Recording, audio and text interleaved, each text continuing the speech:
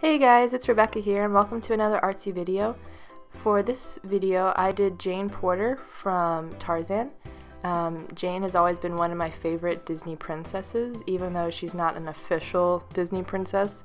Apparently they have like this whole qualification system and ceremony that takes place if they pass the qualifications, and apparently she did not pass them. So she is not an official Disney princess. But I still really like her. And I mean, she is a princess, isn't she? Tarzan is like the king of the jungle, so that would make her a princess. But yeah, I really like her. So I decided to draw her here. And then I used watercolors, and later I used pen on top of the watercolors. And this is my preferred medium. So far on this channel I haven't done that. I've used Copics and pastel pencils, which I usually don't use. So it was just kind of what I was feeling at the time, but I'm really happy I got back into my watercolors. Also, a really big benefit to having this YouTube channel that I didn't think about when I started it was that it makes me push myself and do things that I'm not so comfortable with. So it's only been recently that I started drawing more people because I just was always so unhappy with the way that they looked that I would never draw them, so I would just not know I was so bad at it.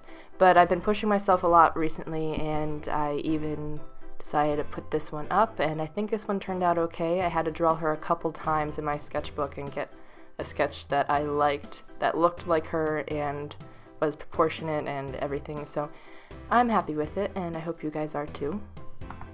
I guess I should talk about the picture now. For the background, I wanted to have a jungle look, so I did maybe like bamboo in the back with some leaves and some trees and stuff like that. I don't know if it really came across that well, but that's okay.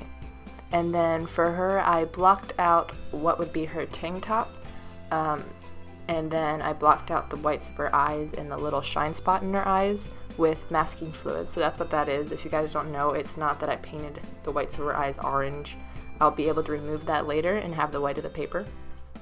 It was funny because when I was doing this, my fiance came and looked at it and was like, ew, why are her eyes yellow and orange? And I was like, no, that's masking fluid. I can take that up later.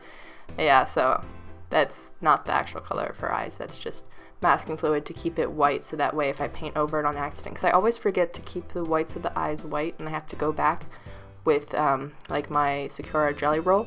But in this picture, I actually didn't use any white besides the white of the paper. Which there are some watercolorists who are like, oh, only a real watercolorist will use whites of the paper. If you use like a white pen or acrylic, then it's not real watercolor, and I don't really believe that. I just wanted to try it because I usually do rely on my white pens to add white back, and I just wanted to, again, push myself and see if I could use the white of the paper for my whites.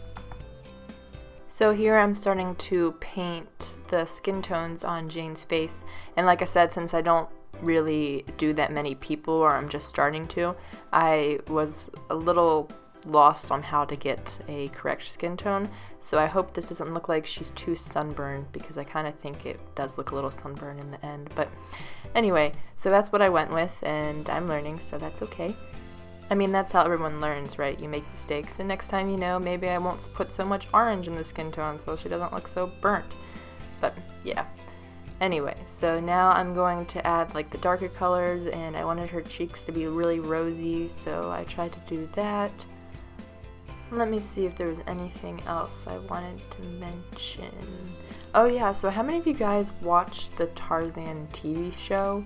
It was like about Tarzan after Jane had stayed there with him, and it had Tantor and Turk in it, and it was the best. So yeah, I think that might be why she's one of my favorite, because I really liked that show when I was younger.